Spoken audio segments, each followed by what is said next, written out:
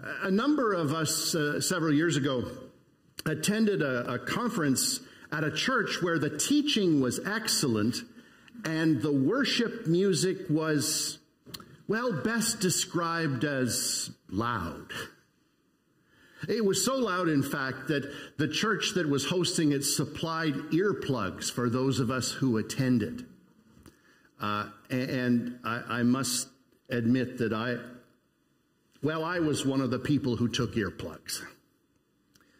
The words that were sung honored God.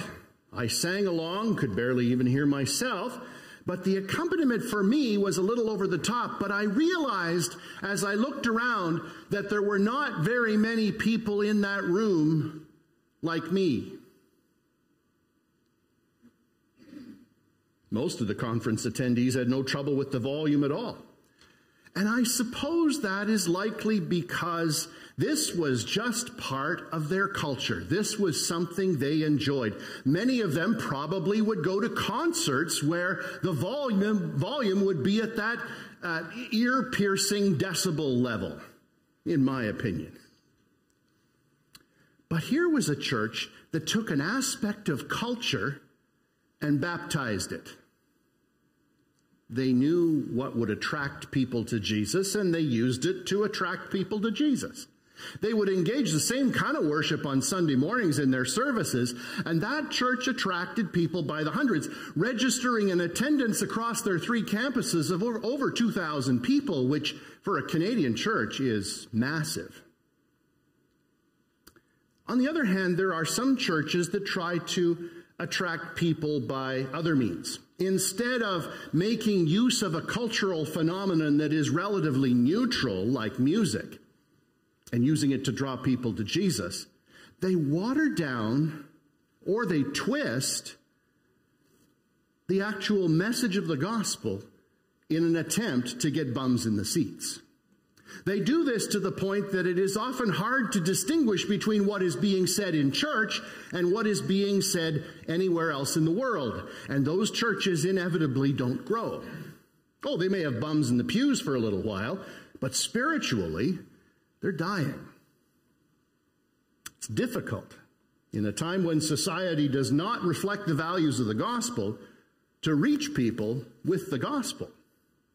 And sometimes what happens is that the church succumbs to Stockholm Syndrome or something like Stockholm Syndrome. This is a term that's used for when hostages form a psychological bond and a loyalty to their captors. And in our context, that happens when the church gives in to culture, making it indistinguishable from the culture. This was a threat that loomed large over the early church. Churches really up into the 4th century were surrounded by a culture that did everything that contrasted what the gospel proclaimed. Does that sound familiar? It's becoming increasingly like that in Western society today. A lot of churches continue to resist this tidal wave of cultural change, but it's hard. It's really hard. One example of a church that faced this challenge was the 3rd of the 7 churches to whom Jesus wrote letters in the first part of the book of Revelation. This is the church at Pergamum. So we're going to see what we can learn from their experience. This is Revelation chapter 2, verses 12 through 17. Write this letter to the angel, that's the messenger, of the church in Pergamum. This is the message from the one with the sharp, two-edged sword. Now, the image of the sharp, two-edged sword comes from Hebrews chapter 4, verse 12, in which the author says this, "For the word of God is alive and powerful. It is sharper than the sharpest two-edged sword, cutting between soul and spirit, between joint and marrow. It exposes our innermost thoughts and desires." Now, commonly we use that to refer to the scriptures, but I suppose it can refer to Jesus himself as well. As the sword cuts, so the word can cut, and Jesus can cut with judgment. Maybe not the best way to start a letter. The sword could also have one other meaning. It could have been an image for the Roman government's right to execute capital punishment. which in this case, in the context here, would suggest that what Jesus is saying is, make no mistake, Rome does not have the authority to give and take life. I, Jesus, have that authority. Verse 13. I know that you live in the city where Satan has his throne, yet you have remained loyal to me. You refused to deny me even when Antipas, my faithful witness, was martyred among you there in Satan's city. Lots of cities have nicknames, eh? What's Hogtown? Toronto. The Big Apple? The Windy City. How about this one? The Rose City? Windsor. And we know that because Diana was growing roses on Christmas Eve one year. Or how about this one? The Queen City? Regina. Regina, Saskatchewan. But you know what? I don't think anybody would relish the idea of living somewhere that was called something like Satan's backyard. Really. I mean, there are places, you've maybe been to some of them as I have, that are about that hot, but I mean, the tourism bureau of any city would quickly nix the notion of calling some place Satan's city. So why was Pergamum called the city where Satan had his throne? No, to be fair, I don't imagine the locals called it that. I think that's a term Jesus has used here in Revelation 2. But he referred to it that way because of its commitment to the cult of the emperor and the many false gods that were worshipped while they were there. Pergamum had gained special favor from Rome because the people of Pergamum had helped to defeat some of these other Eastern Mediterranean kings and make Rome all the more powerful. And so they were very loyal to the emperor. In fact, they had reminders all over about this. And from anywhere in the city, if you looked up the hill, you could see at the top of a hill there was a citadel there for all to see. And part of that was a huge temple to the emperor. A daily reminder anytime anybody looked. And despite the fact that Pergamum was where Satan had his throne, Jesus says the church has remained loyal, even in the face of persecution that ended with martyrdom. We don't know anything about this guy named Antipas. I mean, unless that's maybe the short form of Antipas. No, I don't think that was it. All we know about him is that he was martyred there. Follower of Jesus, killed for his faith. Verse 14. But I have a few complaints against you. I mean, Jesus is going back to his standard form here. He said something nice. I know this about you, but I have a few complaints against you. It doesn't seem to matter, how much you've suffered. That doesn't validate everything we do. He says, you tolerate some among you whose teaching is like that of Balaam, who showed Balak how to trip up the people of Israel. He taught them to sin by eating food offered to idols and by committing sexual sin. Now, unless you're very familiar with the Old Testament, let me give you a bit of background here. Oh, and the police have come to visit. So, anyway, that's always a good sign. Some background on Balaam and Balak. Balak was the king of Moab. Balaam was a prophet of the Lord, but Balaam was a greedy guy. And Balak basically tried to buy Balaam. He tried to pay him to curse the people of Israel. This is in Numbers chapter 22 in the Old Testament. But no matter how hard Balaam tried to do what Balak wanted him to do, the Lord would only let him bless the people of Israel because, after all, Israel was the blessed nation of all nations. Balaam tried to do what King Balak wanted, but even his donkey got in the way. And that's not a metaphor. This was actually his donkey. It was only when the Lord enabled the donkey to talk that Balaam finally figured out what was going on. This image that you see here is of, because Balaam was going along trying to do what the king wanted him to do, and this angel of the Lord was standing in the way, and Balaam couldn't see the angel, but the donkey could. And so the donkey kept trying to run him off the road because he was afraid of the angel. And you know, Balaam would beat this donkey. It's kind of a humorous story, except I don't think the donkey thought so because he got beat 3 times. But the whole idea behind that was that Balaam becomes this metaphor for anybody who leads the people of God astray. So here Jesus refers to this false prophet or prophets in the Pergamum community by the nickname Balaam, saying that he led the church astray, seeking to teach the church to eat food offered to idols and by committing sexual sin. Now, the word for sexual sin there could be literal sexual sin, or it could be prostituting themselves to other gods, each equally bad. Verse 15. In a similar way, you have some Nicolaitans among you who follow the same teaching. Now, we saw the Nicolaitans appear earlier in chapter 2 with the letter to the Ephesians. And the Nicolaitans we don't know much about, but we do know that they were people who infiltrated the church and tried to lead the church astray. So anytime the Nicolaitans show up, you know it's not very good news. Verse 16. Repent of your sin, or I will come to you suddenly and fight against them with the sword of my mouth. So Jesus is quite forthright here. The word repent is a sharp command, and he would come in judgment if they did not step back from these pagan practices. Anyone with ears to hear must listen to the Spirit and understand what he is saying to the churches. To everyone who is victorious, that is literally everyone who overcomes, being steadfast in the face of opposition, I will give some of the manna that has been hidden away in heaven.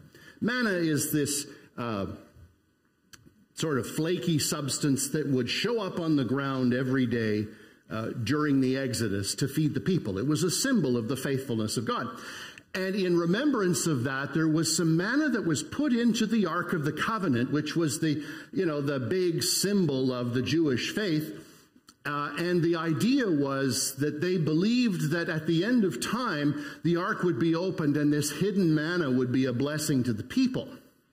Another way of looking at it is, perhaps for John, who wrote this, is to refer to it in terms of eternal sustenance without labor, in contrast to the food sacrificed to idols. So there's hidden manna. And then he says, and I will give to each one a white stone, and on the stone will be engraved a new name that no one understands except the one who receives it. The white stone probably referred to one of 2 things. In those days, jurors would vote using a stone. If they believed that the defendant was guilty, it would be a black stone. And if they believed that the defendant was innocent and be acquitted, it was a white stone.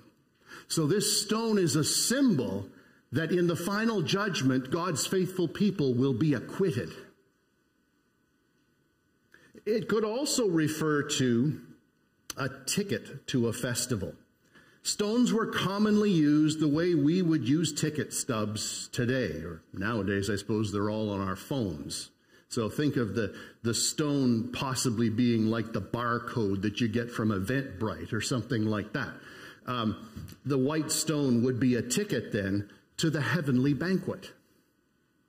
The new name concept is a reference to a couple passages in Isaiah in the Old Testament. Isaiah 56:5 refers to a new name given to God's faithful in the heavenly kingdom.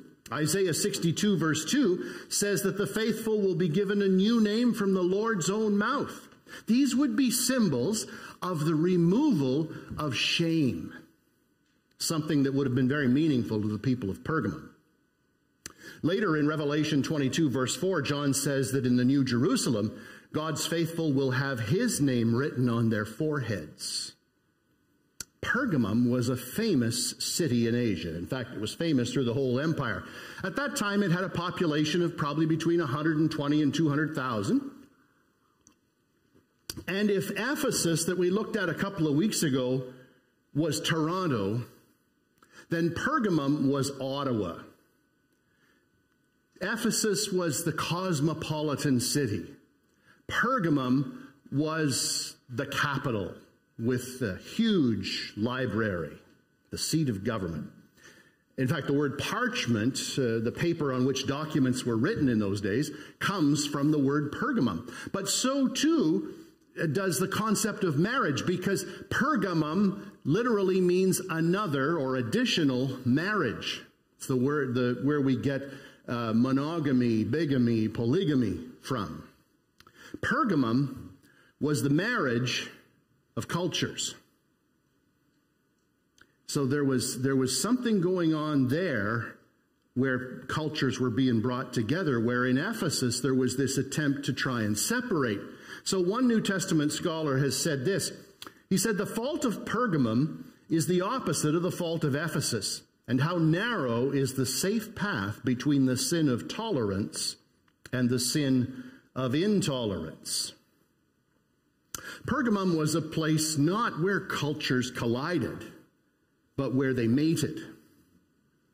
If one could sum up the biggest problem of the church at Pergamum, is that they were starting to look too much like the culture around them.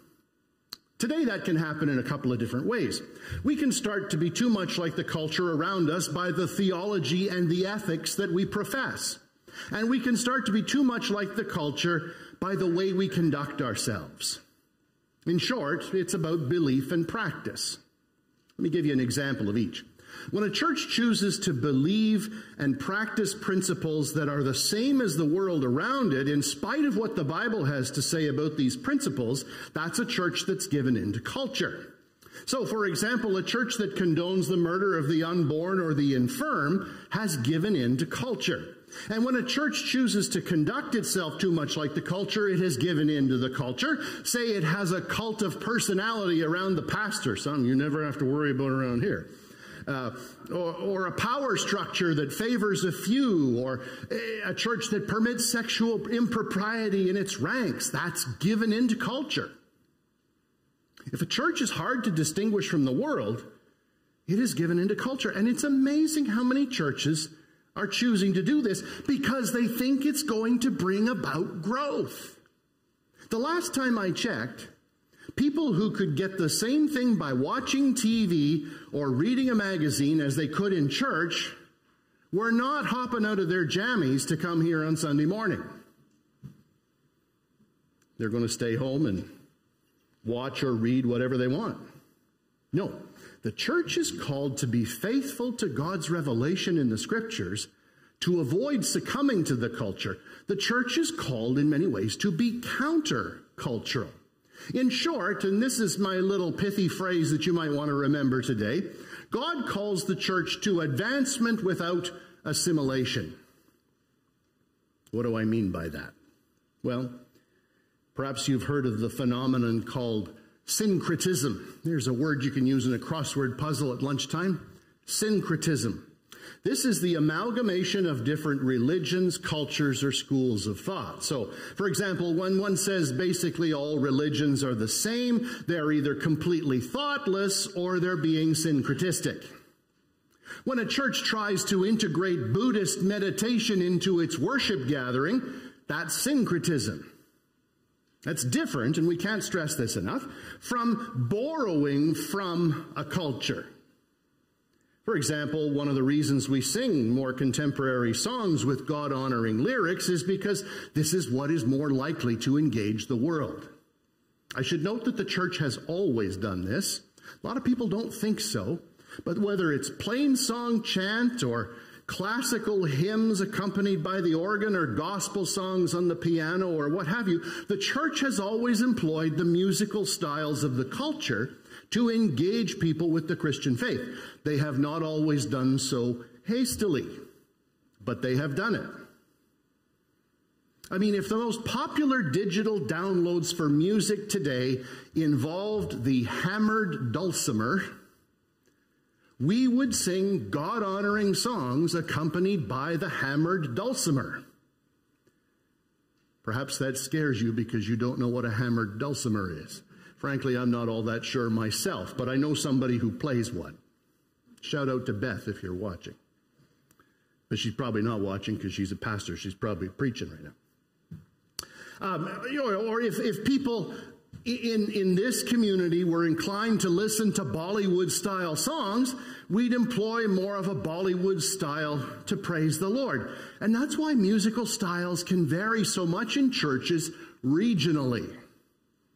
When I visited India, we weren't singing Holy, Holy, Holy or Seek Ye First. We were singing songs peculiar to the cultural style of South India with lyrics that glorified God, because that's what people listened to. The church in Pergamum, though, was pressured to tolerate both theologies and practices that looked like the world around them, but were inconsistent with the teaching handed down from the apostles. They were challenged, for example, to tolerate eating food sacrificed to idols at pagan festivals. This doesn't sound like a big deal to us, but it certainly was to them. They were challenged to dine in the temples of idols. They were challenged to participate in what were called guild banquets. This is often where the church really ran into trouble, because guilds were kind of like the unions of the day, and in order to really, in most cases, work, you had to belong to a guild. And to belong to the guild, you had to participate in its events. And if there were things happening at guild events that went against your faith and you couldn't be in the guild, then you couldn't work. And that was part of the way that Roman society persecuted the church. So Christians were stuck. Well, those things don't make a lot of sense today, but how does this affect us today? Well, a few simple examples. An employer might make you work ridiculous hours, including Sundays, preventing you from participating in worship or even in a Life Connect group. Or maybe a group of friends might decide to celebrate someone's birthday by going to a strip club. Or maybe this, perhaps a retailer may give you a better deal if you pay cash, thereby evading taxes legally due. See what I mean? God calls the church to advancement without assimilation. And that sometimes means, quite often means, making choices that are not popular. If we just go along with whatever's asked of us, we tarnish our witness for the gospel, and that's what could happen in the church in Pergamum. Granted, we don't have a lot of literal idols that we're facing today in Western society, but what if we replace the word idol with something that garners your attention? So, materialism, the pursuit of more so that we can live the good life. Or what we pay attention to on TV or social media or in books or newspapers. Because let's face it, TV, radio, social, literature, news, a lot of these things, they play up to the culture, and in some cases they even try to set the culture, because that is what will bring them more advertising revenue. And make no mistake, they're not out to do anything that isn't going to make them more money. They affect the language we use, the images we receive. So much of what forms us comes from all aspects of media. And so I'm going to offer you this quotation, which I have offered you before, that I think would be a valuable thing to commit to memory, and that is this word from A.W. Tozer, who was a great preacher of the 20th century. He said, "What goes into a mind comes out in a life." See, we think about this in terms of kids, right? But do we acknowledge it with ourselves? Our minds are like our stomachs. I understand this better than some. What we let in affects our shape. Just as too many Big Macs are going to affect your waistline, what you let into your mind is going to affect your mental and your spiritual life. I like the advice of the Apostle Paul that he gave to the church in Philippi when he said this: "Fix your thoughts on what is true and honorable and right and pure and lovely and admirable. Think about things that are excellent and worthy of praise." Here's a thought. Print that out and put it next to whatever device you surf social media on, or next to your television, or whatever you watch Netflix on. Let that be a barometer, a filter, if you will, for how you engage what goes into your mind. What if we replaced even some of the garbage we consume in our minds with the Word of God? And I preach to myself here as much as to you. I don't watch a lot of TV when there isn't good curling on, but I do consume a fair bit of YouTube. And what if I replaced some of the, pocket knife reviews that I watch from time to time with excellent preaching on the Word of God instead? God calls the church to advancement without assimilation. When we value what the world values, instead of valuing the kingdom, we forfeit our role as witnesses for the kingdom. And the solution is to seek first, as Jesus says, the kingdom of God and his righteousness. See, the world and the church are locked. They're locked in a battle to the death.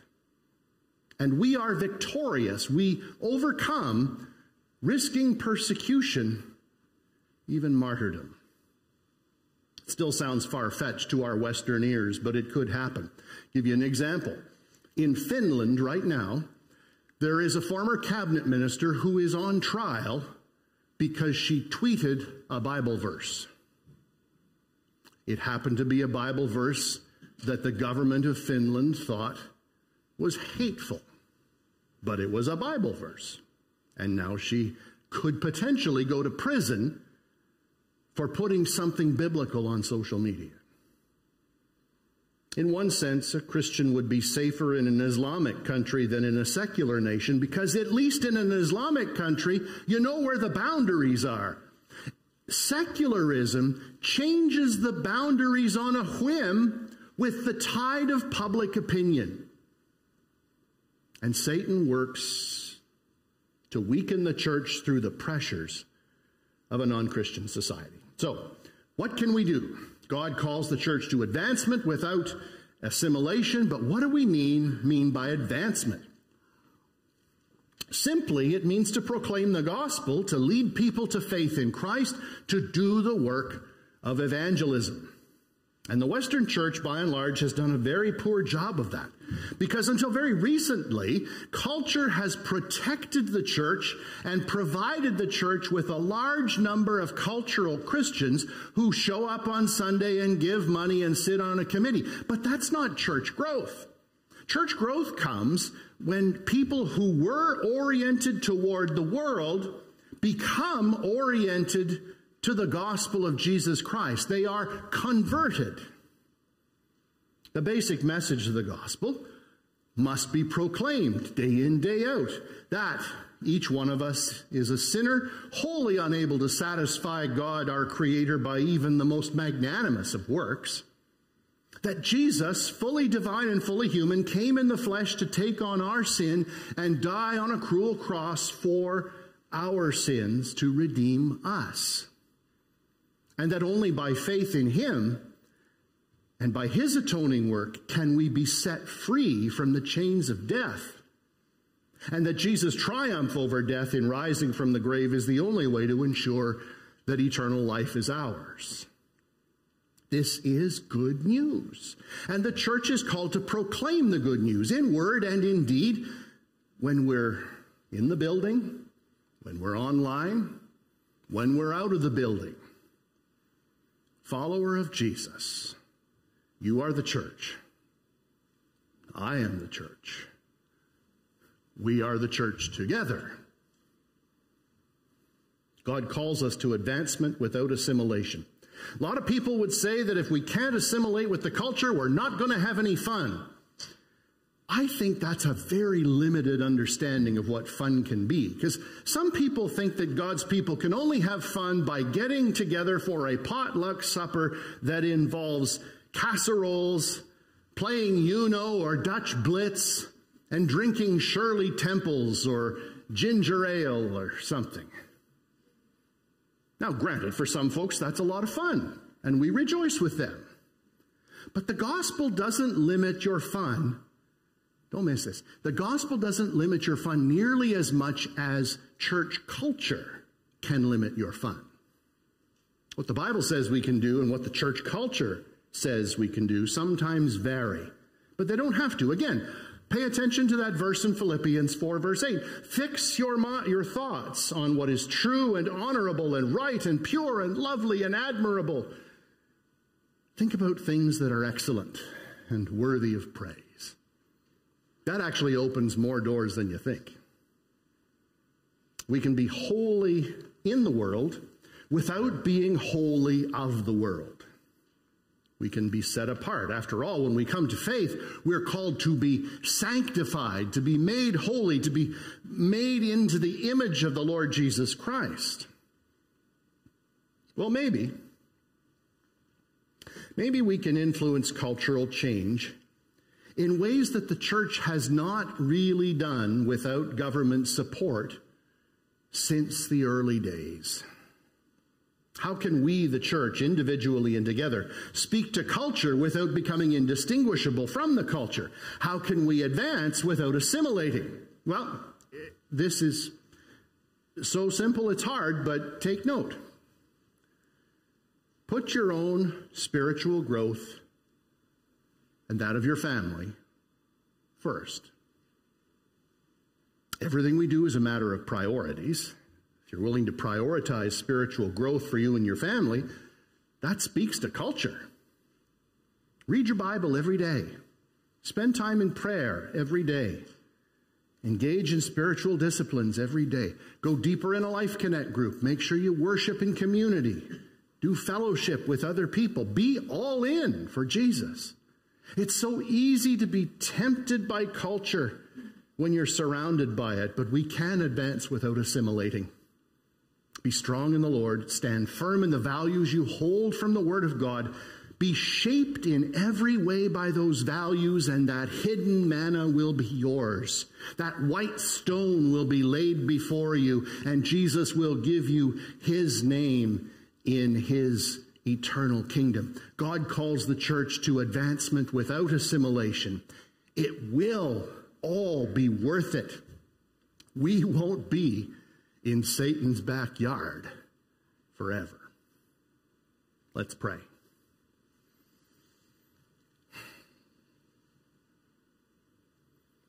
Well, Father, we need your Holy Spirit to blow through this church and every church that seeks to be faithful to your gospel.